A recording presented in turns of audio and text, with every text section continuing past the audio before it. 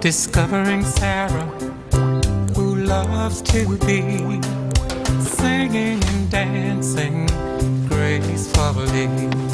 Discovering Sarah and you and me. Eddie and the Cornstalk. Any day is a great day for stories, and what better place for Sarah Lynn to tell her story than in the cool shade of the friendly tree? This is the story of Eddie and the Cornstalk. I thought it was Jack and a beanstalk. Lots of people think that, but here's how it really goes. Once upon a time, Eddie planted 3 seeds of corn. He waited and waited for 1 whole minute, but nothing happened. Man, all that work for nothing. Why doesn't it look like this? I'll ask Farmer Jed. He'll know. Wow! What humongo, supremo, gigantical corn! How do you make it grow like that, Farmer Jed?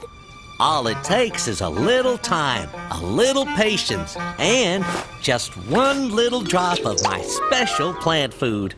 That's exactly what I need. Could I borrow some? All right, Eddie. But remember, just 1 little drop. I'll remember. And Eddie did remember, sort of, kind of, halfway, until he forgot. If 1 little drop makes a corn grow tall, I wonder what 2 little drops would do.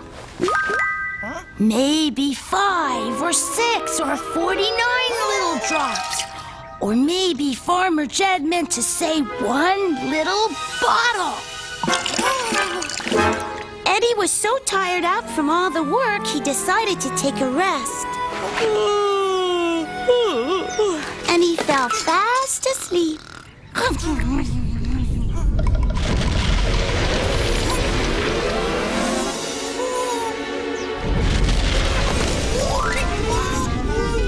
Higher and higher the cornstalk grew.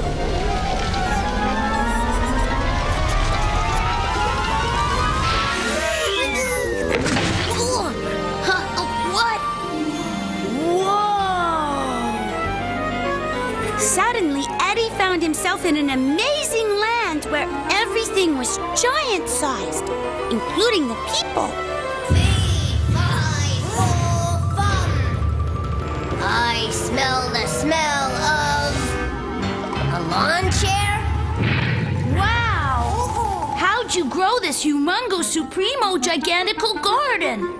All it took was a lot of time, a lot of patience, and never more than 1 little drop of my special plant food. I was afraid you were gonna say that.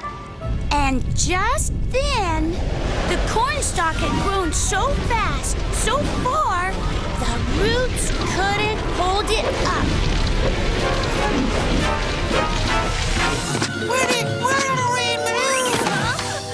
Oh, what a dream! Or was it? I see you used more than 1 drop.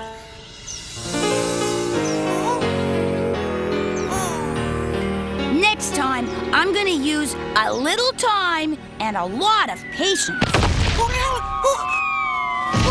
Looks like you'll be eating cream corn for a long time. And corn ice cream, corn soda pop, corn cookies, corn sandwiches,